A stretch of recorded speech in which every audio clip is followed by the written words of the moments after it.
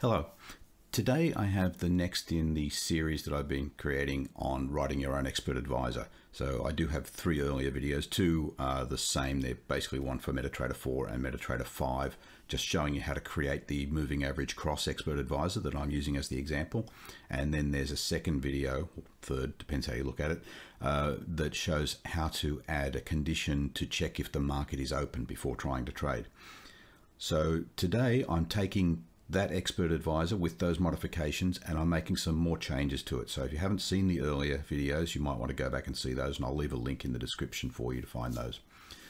But today I'm going to add a trailing stop. So that's the big change for today. I'm going to add trailing stops to this expert advisor, and this will be a fixed distance trailing stop. So you just set the size of the trailing stop and it simply follows the price.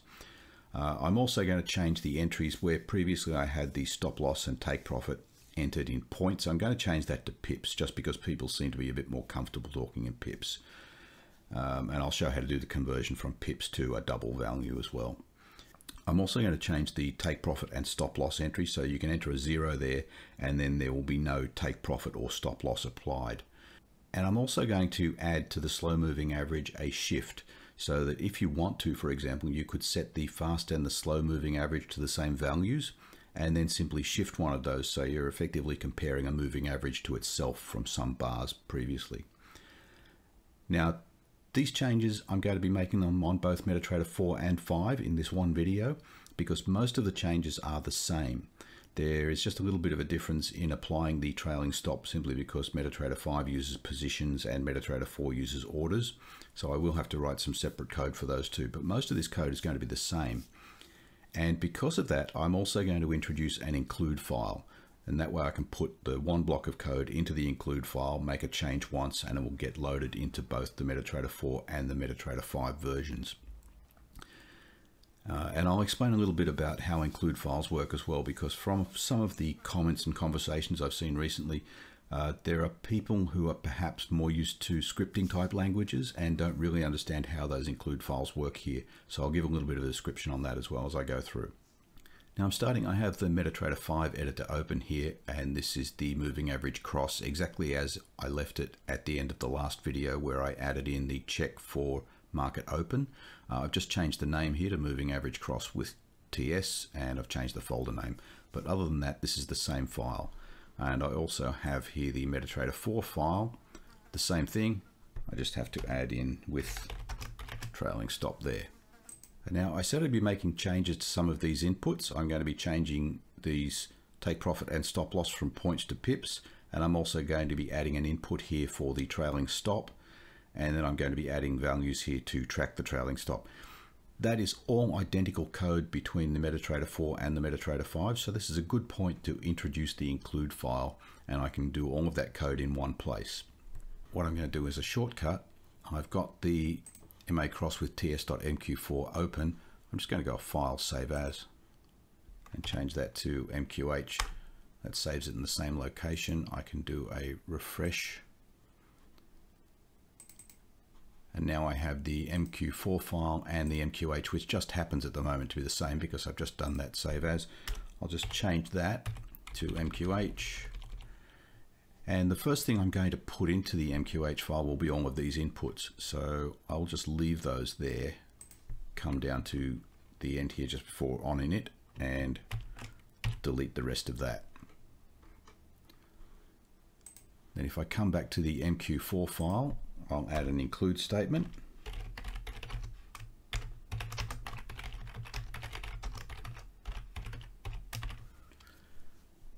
And the syntax for this is hash include quotation marks MA cross with ts.mqh. So the quotation marks say that I'm using a relative location for this file, and because I haven't got any backslashes or dots to change the path, it's looking for this file in the same location as the MQ4 file. And MQH is really just a convention. You could use something else if you want to, but it's probably best to stick with the convention of MQH for the include files. Now a brief description of what happens with this include file. When you compile this MQ4 file, and I'll make the same change to the MQ5 in a moment, it simply processes from top to bottom. It reaches this include statement, loads that file in, and then treats the compile as though all of the contents of that file is actually at this location. If I happen to include the same file more than once, it will only be loaded once. So if I put this include statement again immediately afterwards, the second time I see that include file, it would be ignored by the compiler. So you don't need to worry too much about checking to see whether the file has already been included. Now that sequence of including files, particularly when you've got a heavily nested structure of include files, it can get a bit confusing, and maybe in the future I'll do a video on that. But you just need to watch and know the sequence that files are being loaded. In this case, it's fairly simple. I've got this one include file, and that include file has all of these input statements, so I need to remove them from here. Otherwise I would have the input statements happening more than once, and I would get a compiler error. And I also remove those global variables because I've included those in the include file. So at that point, I should be able to compile this with no errors, yes. I'll go to the MT5 version and I'll make that same change. So the include statement, and then I remove all of these inputs. And just before I finish removing the inputs, you'll notice that in the MT5 version I had a ulong for the magic number, and this is an int in the MT4 version. I can happily use an int here for MT5 as well because I'm only using a 6-digit number.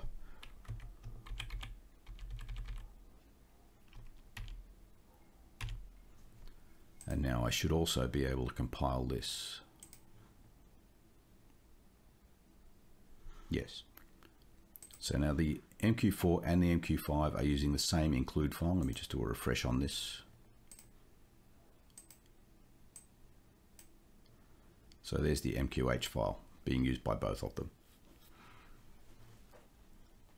I'll also mention, just in case you're wondering, I have done some configuration on my MetaTrader 4 and MetaTrader 5 installations so that they're both sharing the same location for files, and that's why you can see my MT4 and the MT5 files in the same place. But I do need to use the MT5 editor on the MT5 files and the MT4 editor on the MT4 files. Firstly, to get the syntax highlighting correct, but secondly, they won't properly compile each other. Back to the MetaTrader 4 editor, because this is where I've opened the MQH file. The first change I want to make in here, I said that I would be adding a shift to the slow moving average, and I've already written these pieces of code just to make sure I don't make mistakes. So I'll just paste that in here. And that's an integer because it's just a number of bars, so the INP slow MA shift, and the default for that is 0. The next change, I said that I was going to be changing this take profit and stop loss from points to pips. And that also means that they'll be changing to doubles instead of integers. And I'm also going to be adding the input for the trailing stop pips. Just as before, I've written this elsewhere so that I can copy it in and make sure I don't make any mistakes. So I have the INP take profit pips, stop loss pips, and trailing stop pips. And I've also changed the defaults here. They were 20 points before, now I've made them 100 pips. I found that 20 points when I was doing demonstrations of it was far too small. But my trailing stop is 20 pips and the take profit and stop loss are 100 pips. We'll see how I do the conversion a little later, and I'll explain a bit more about the pips and points then. There's no change in the magic number. This is just a number that I'm picking out for the demonstration. I'm going to make a small change though to the trade comment. I'm just changing this to with TS. And then the final change in this block of code, I've already got double values for take profit and stop loss because I'm going to be converting this pips to a double value, but I need one now for the trailing stop as well. And so that's just double trailing stop, and that should have a semicolon. And now while I'm in the MQH file, I have these inputs in pips which I want to convert to a double. I know the values are already double, but I'm saying I'm going to convert pips to a price type value. Again, I'm just going to paste this in and then explain it. So I have two functions. Actually, looks like I've got 4, but they're the same function just with defaults. So the pip size tells me how big a pip is. Now you may have your own definition of how you want to calculate a pip, but for my purposes, I'm saying that if the number of digits for the symbol is an odd number, then a pip is 10 points. So if you've got a 3-digit symbol like Japanese yen, then I'm saying that a point would be 0.001 and a pip would be 0.01. And if you've got a 5-digit currency, then a pip would be the 4th digit. So to do that, I get the value of a point. So the double point equals symbol info double for the passed in symbol. Here is the argument for symbol, and symbol underscore point. So that gives me the size of a point, which for yen would be 0.001, for euros would be 0.00001. I'm getting the number of digits with symbol info integer, again the symbol, but this time symbol underscore digits, and I'm actually casting that to an integer. I know this says symbol info integer, but it actually returns a long, so I'm casting that to an integer. And then I just have this digits %2, this is the modulo operator. So if digits %2 is equal to 1, meaning I've basically got a remainder of 1 when I divide digits by 2, then point by 10. And if this is an even number, then that would be a 0, and so it's just point. Now some people may prefer, and as I mentioned, you might have your own method of converting to pips. Some prefer to simply test to see if number of digits is 3 or 5. I'm going one step further and saying if the number of digits is 1, although I've never actually seen a symbol with 1 decimal place. But in that case, pips will be 10 points for anything that has an odd number of digits. The reason I have this other function here, same name, pip size, but this has no argument, and then I simply do a return pip size for the chart symbol. So it's just a shorthand way of having the pip size that is either based on a passed in symbol or the chart symbol. And in case you're wondering why I don't simply say string symbol equals symbol as a default value, this symbol you'll see has the double brackets here. This is a function, and default values in functions must be constants, so they can't be function results themselves. Once I have the size of a pip, I use that then in the pips to double function. I've again had the same function name twice, but one of these is simply with number of pips and the other is pips and a symbol. So this first one simply passes in the chart symbol as the default. But all I need to do to convert a number of pips to a double value is pips multiplied by the size of pips for that symbol.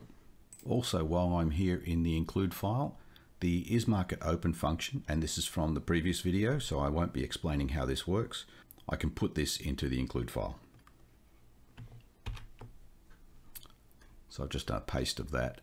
And if you remember from the last video, I had two versions. There was isMarketOpen and isMarketOpen 2.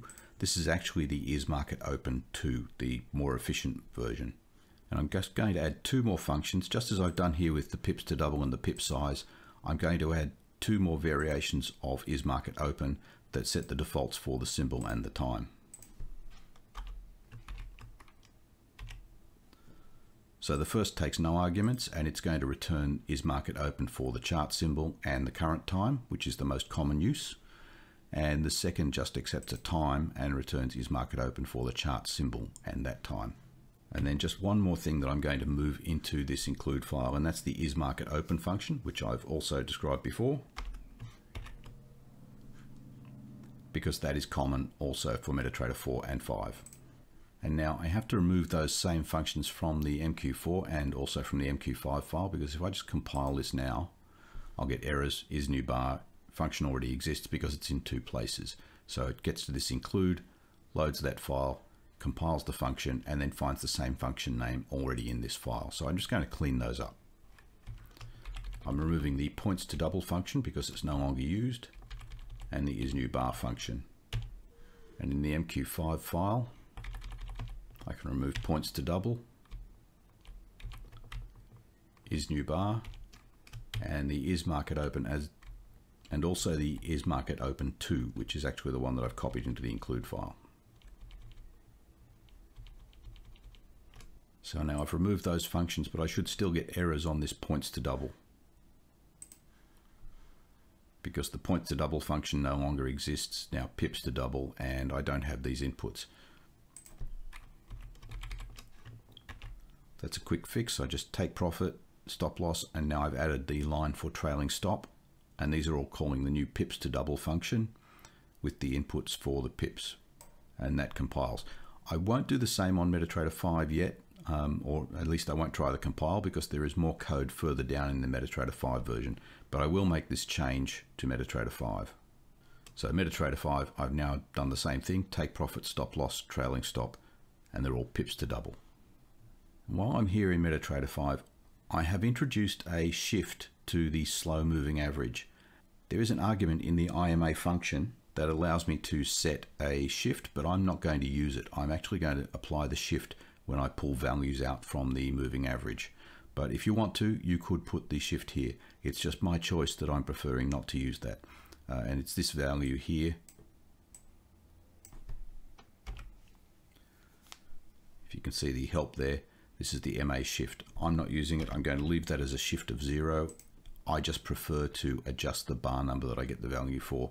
You may prefer to use the shift here. We'll just stay in MetaTrader 5. You can see that I have the call to isMarketOpen2. I'll change that back to isMarketOpen because that's the name of the function that we've put into the include file. And here in the copy buffer statement is where I'm going to be applying that shift.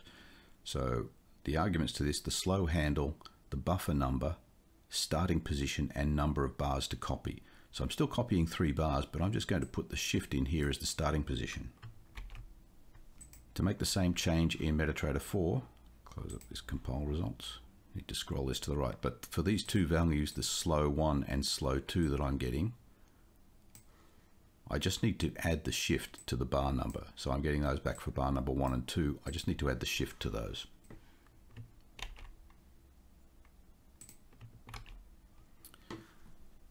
And I think now this will compile.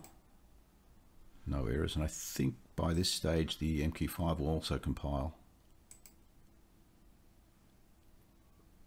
Yes, it does. So all of that is consistent now. I've made the change to allow a shift for the slow moving average. I've changed the inputs from points to pips. And we now have a value that we can use for the trailing stop. The last thing to do here is to actually apply that trailing stop. So still in the MetaTrader 5 editor, let me close that. I want to check for the trailing stop on every tick, not just once per bar. Now that could be a choice. You might prefer to only check once per bar, but I'm going to put my check for the, or my update for the trailing stop in here, where it's ahead of this check for is new bar. If you want to only do this once per bar, then you can put the trailing stop test here after the is new bar. Now I still have it after the checks for is market open, because if the market's not open and if trading's not allowed, I still can't apply any trailing stops. So I still place it here, but I've just put it before the is new bar check. And I'll do the same in MetaTrader 4. It's exactly the same statement and it goes in the same place. So they're just before the is new bar test. Close that as well. So apply trailing stop, obviously this is a custom function that I've written, so I'm going to jump down now to the bottom of the code and put the apply trailing stop. And because of the difference where MetaTrader 5 uses positions and MetaTrader 4 uses orders, I actually have a different copy of this for MetaTrader 4 and 5, but the structure is almost the same. So I've gone back to MetaTrader 5, I'll do it here first, and then I'll go to MetaTrader 4, put the same code in, or the matching code for MetaTrader 4, and it'll make the explanation a little simpler there. So here's the apply trailing stop function. First I'm grabbing the ask and the bid prices for the current symbol, simply with the symbol info double for symbol and symbol ask or symbol bid. And that's because the trailing stop for buy and sell are based on different values. The buy trailing stop price is ask minus the trailing stop amount. That's that variable that we set up at the beginning in the init section. And the sell trailing stop price is the bid plus the trailing stop. So that's calculating one time only where those trailing stops are going to be, because I'm using a fixed size trailing stop, so it doesn't matter which order I reach or which trade I reach, it's going to be at that same price if I set the trailing stop. And then I'm just setting up this int err. I'm capturing the error in case I get a failure somewhere, just so that I can display it for you. Now this code is for hedging accounts, not for netting accounts, because I'm looking at individual positions. And I've also got an earlier video noted here, and I'll put the link in the description as well, where I show how I loop through in reverse and why I do that. One important thing to note though, positions total will return a uint, but I'm using int here. If I use a uint, then this will fail or will go into a rather long loop, simply because if there are no positions, so positions total returns a 0, I'm beginning at positions total -1. If I set I to a uint, then I can't go negative, I can't go to -1, so this actually wraps around and becomes the maximum value of a uint. And of course then the loop begins, and I simply skip around this millions of times until I is 0, which is not what I want. So by setting this to an int, if positions total is actually 0, then this will start at -1 and terminate the loop immediately. So for MetaTrader 5, positions total tells me how many total positions I have across the entire portfolio for this account, not just for this symbol. I get the ticket number for the position at position number I, with the position get ticket passing in the index of I. If position select by ticket for that ticket number fails, then I continue, which will simply go back to the next iteration of this loop. If for some reason this position get ticket fails, then I'll get 0 in the ticket number, which will cause this to fail. So that's why I'm not bothering to test the ticket. I'm going straight into the position select by ticket with the ticket number, and any failure there will cause me to just go to the next iteration. And now there's something that I did forget to mention, and I'll just have to scroll back to the top of the MQ5 code. Here we go. I've included trade/trade.mqh because for MetaTrader 5, the trade object, the ctrade class, provides a number of functions that make trading easier than writing all the code myself. By including this file, it in turn includes more files, and one of those gives me access to a class called cPositionInfo. And I'm going to use that in the same way as I use trade because it makes working with positions easier. So I'm declaring cPositionInfo position. Let's go back down to the bottom of the code. And you can see here what I have is position.symbol. So that gives me the symbol for the currently selected position. If position.symbol is not equal to the chart symbol, or position.magic, which is the magic number for the currently selected position, is not equal to the input magic number, continue. Because remember, this is going to find every position, not just positions for this chart or this expert advisor. So I want to skip anything that is not meant for this expert. The first test, if position.position type is buy, and now this goes quite a long way, I probably should wrap this around. In fact, I will.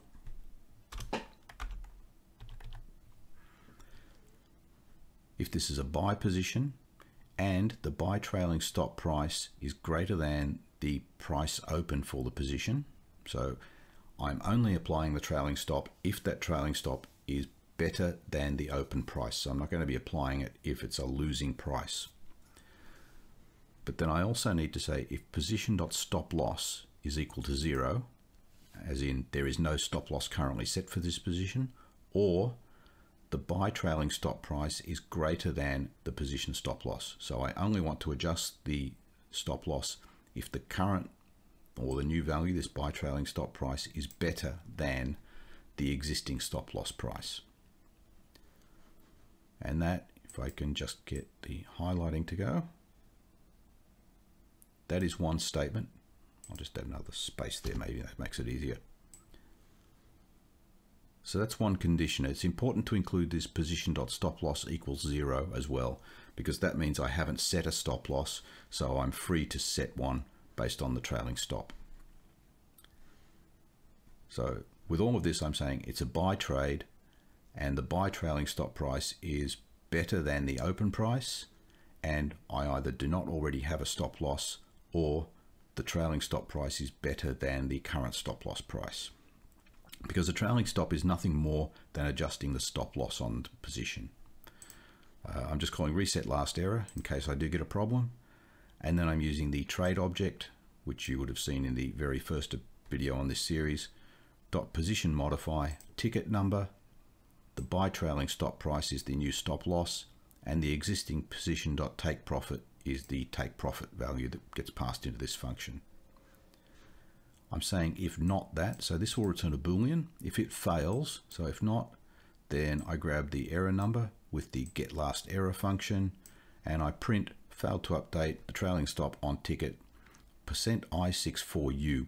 So this particular format says that I've got an unsigned value and it's a 64-bit integer. To %F, which is a floating point placeholder, error equals %I, which is an integer, and then I just feed in the values ticket, buy trailing stop price, and ER. In case the position I picked up was a sell position, I've got almost the same code, but this time position type equals sell, and I've reversed the signs on the conditions. And let me wrap this around as well for you. In this case, if the sell trailing stop price is less than the price open, because we're selling, so that's better, and the same condition here, stop loss is equal to 0, or the sell trailing stop price is less than the existing stop loss. And just put a space there again. And then this code is the same.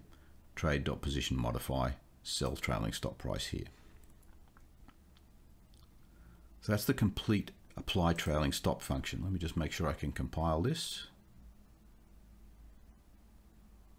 And I can. Now let's go over and do the same thing for MetaTrader 4. The sequence of the events here are the same. I've just got some different functions to call to get values. So down at the bottom of the code again, I'm just going to paste it in and then quickly explain this because it's all the same code basically as MetaTrader 5. I don't need to get the ask and the bid price in variables here because they exist in MetaTrader 4 already. Ask and bid, uppercase A for ask and uppercase B for bid. I'm doing the same loop, but in this case I'm using orders total for int I equals orders total minus 1. In MetaTrader 4, I just call order select with that index, select by position and mode trades. I don't need to grab the ticket first. But this does the same thing as the position select by ticket for MetaTrader 5, and then continue if that fails. Same test here. If the order symbol is not equal to symbol, or the order magic number is not equal to the input magic number, continue. That loops back. And then for the buy trade, if the order type is buy and the buy trailing stop is greater than the order open price, and I should wrap this one around as well. And the same things here, order stop loss is equal to 0, or the buy trailing stop price is greater than the current stop loss price. And then this is the same, reset last error. There is no trade object here, so I'm just calling if not order modify, the ticket number, order ticket, the open price, order open price, new trailing stop or the new stop loss price, order take profit, and order expiration. Now, there are different arguments here, obviously, to the MetaTrader 5 version. This is simply a different function and it takes different values. Order ticket is obviously what the order modify needs to know to be able to modify this order. I can't change the open price, but the same function is used if I'm modifying something like a buy stop or a buy limit, where you can actually change the open price. But this is ignored if you call order modify on an existing market order or market trade. Stop loss price, take profit price, I'm pulling in the order take profit there. And order expiration also, in case I'm using this to modify a stop or limit order, but it gets ignored for the modify on market orders. And then the same print format, just with different placeholders. Here it's an integer for the ticket number, floating point, and an integer for the error. And then of course the sell is the same thing in reverse. I'll wrap this around again.